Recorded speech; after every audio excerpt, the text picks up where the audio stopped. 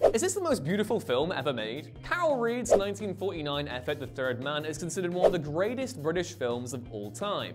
A gloriously dreamlike jaunt into post-war Vienna that wields a scathing melancholy to immense effect. It's also stunning to look at, with Reed and cinematographer Robert Krasker transforming Vienna into an ethereal urban maze in which our protagonist, Joseph Cotton's Holly Martins, descends further and further into over the course of the film. The web Reed and Krasker weave also frames Vienna as a sort of constricting prison, which becomes most pronounced in the final act, where Martins' old friend Harry Lime, played by a typically brilliant Orson Welles, is trying to escape the various occupying police forces. It's here the film conjures its most immortal frames, one of the best of which sees Harry reaching to the surface for freedom, the sewer grate the bars of a prison he'll never leave.